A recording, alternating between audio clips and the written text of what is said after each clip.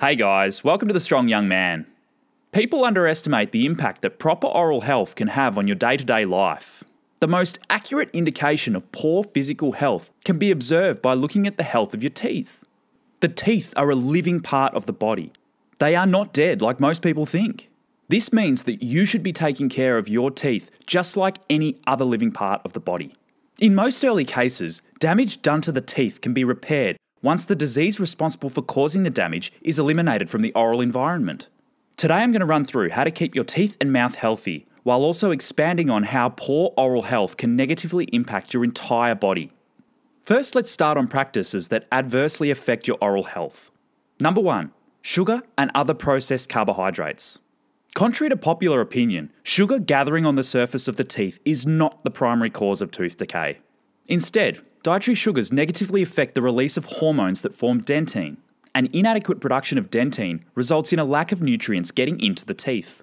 These nutrients are delivered to the teeth by roots in the gums, like a tree that draws up water and minerals from the soil.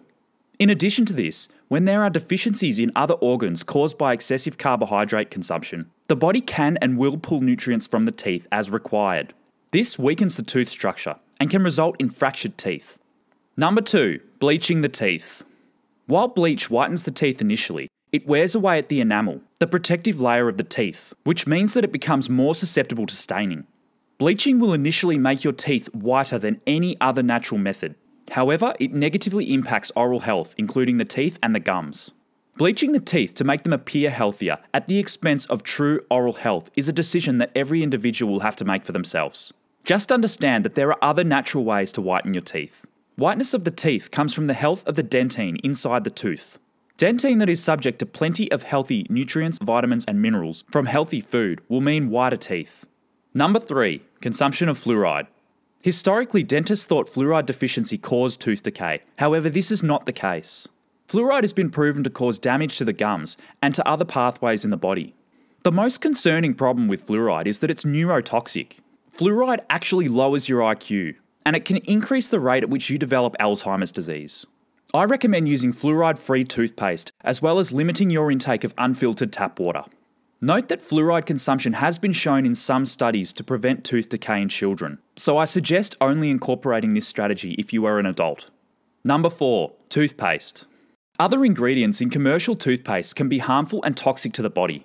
Chemicals such as propylene glycol, ethanol, FDNC colour pigments, triclosan, artificial sweeteners, surfactants, sodium triphosphate, glycerine, calcium carbonate, carbomer, hydrated silica, and carrageenan are all harmful to the body.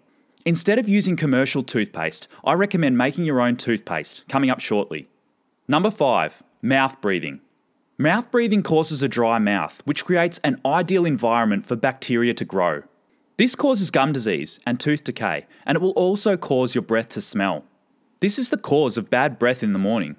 Dry mouth accelerates the wear of the enamel on your teeth, which can lead to white spots. This has been my biggest problem, especially at night.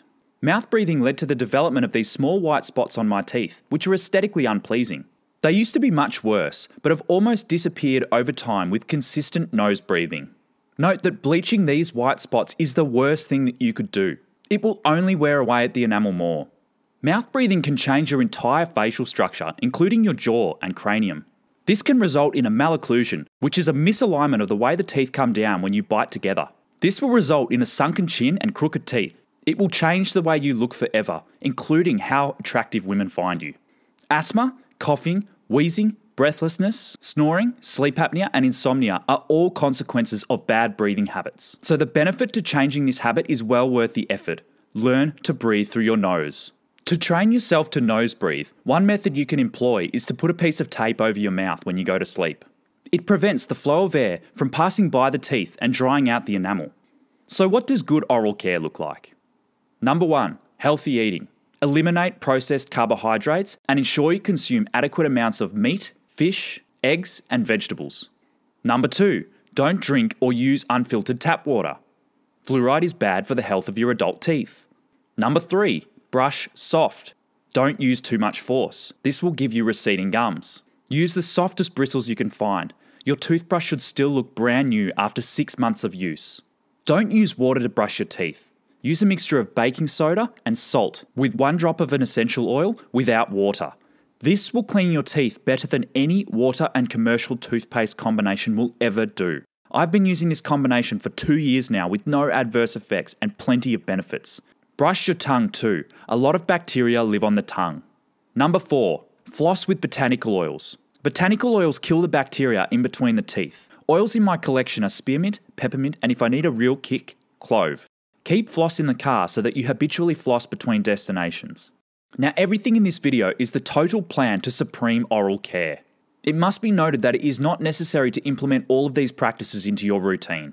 You will benefit greatly from including only a few of these habits. If you target to practice everything in this regime, make sure you implement these methods slowly. Implementing everything at once will be too overwhelming. Implementing positive changes should be done in slow steps, as moving too fast could derail you entirely, which will leave you less attracted to the entire concept of self-improvement. I suggest picking the easiest practice or the one that appeals to you the most, and implementing that until it becomes a natural part of your routine before trying to implement another. It should take approximately 12 months for you to revolutionize your oral health. The slow and steady journey will be worth it 1 year from now. Thanks for watching today's episode. In episode 18, I'll be talking about beta males. Subscribe and click the bell icon to be notified when it drops. Catch you then.